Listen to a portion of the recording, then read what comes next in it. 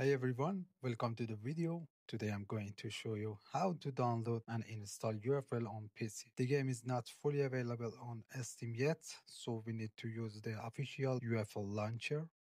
Let's get started. Here you can see the UFL page on Steam. The game is not fully released here yet, so we can't download it from Steam right now. That's why we need to use the official website. Now I'm on the official UFL website. You can see address here. Here you can check the system requirements and all the information about the game.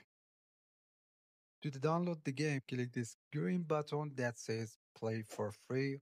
On this page, click download the game. This will download the UFL launcher. It's around 12 megabytes.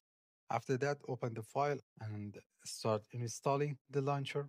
Make sure you install the launcher on the drive where you want the game to be installed because the game will download into the same drive. You need around 33 gigabytes of free space for the full game.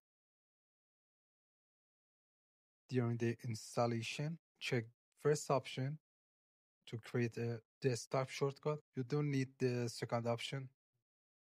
Then click install. After the launcher is installed, open it. Here you can see the game size and download button.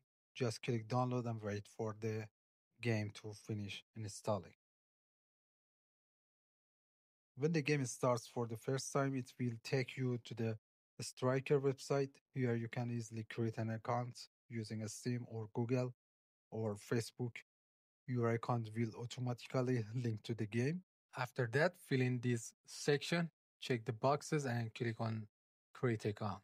Next, a code will be sent your email. Just enter it here to verify your email. After that, you can start playing UFL with no problem.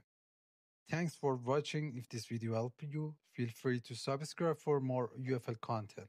See you in the next video.